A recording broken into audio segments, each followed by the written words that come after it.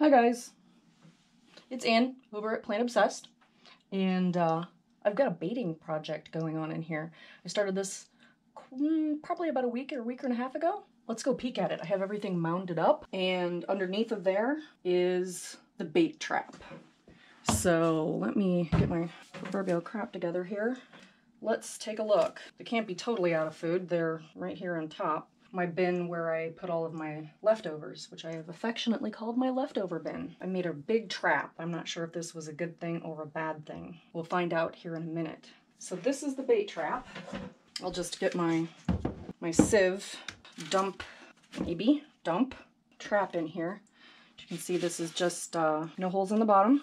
Drilled some, I don't know what those are, 1/4-inch holes in there all the way around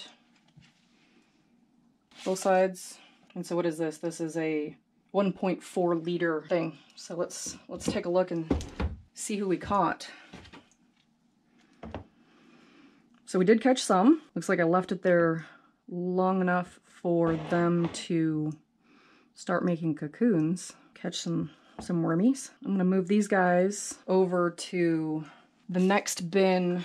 This is my bin where I'm using some leaves and stuff. It didn't take them long to flip and start getting in the darn mesh. Why just a little baby one causing trouble already? Come on, guy.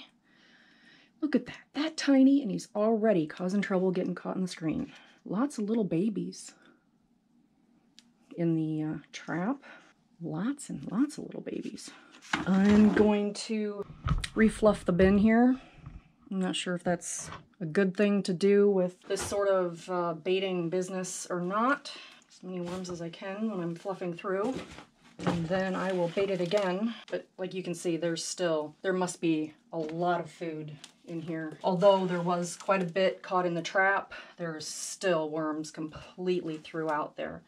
It's a pretty high density of worms in this bin anyway, because this is where all of the cocoons go and all the worms. Every time I clean out a bin, this is where everything goes. So the tiniest little bits of food and cocoons and the baby worms and everything end up in this particular bin. This has gotta get moving. I have other bins that I need new bins to start. My population is growing, so if I can't get the leftovers bin, avocado shell, God knows how long that's been in there.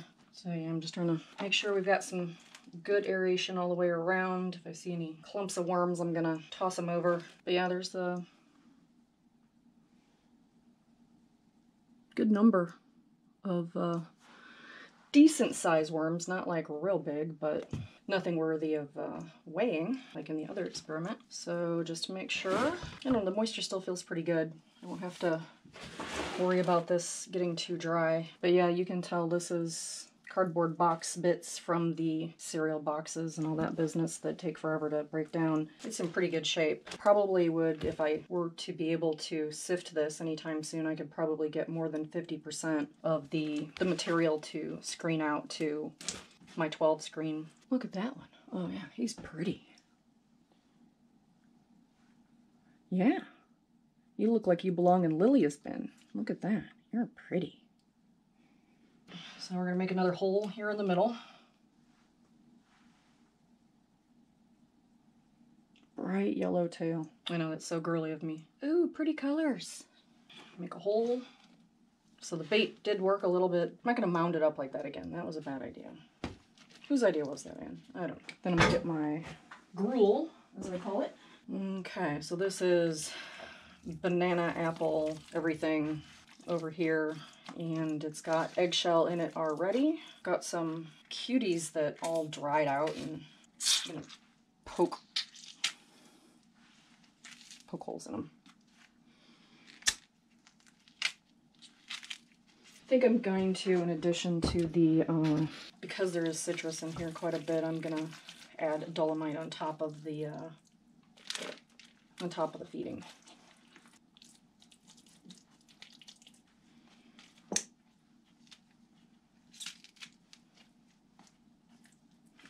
Avocado pit, a little more dolomite just in case.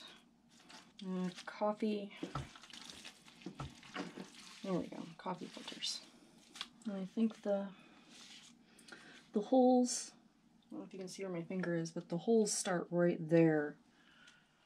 So I'll just put it up there instead of mounting it on top. I'm just gonna put that like that, top it off with a little bit of paper. There we go. And we'll check on that again in another week. Thanks for hanging out with me and my worms, and if you don't mind, hit that like button and subscribe to the channel. Have a good night.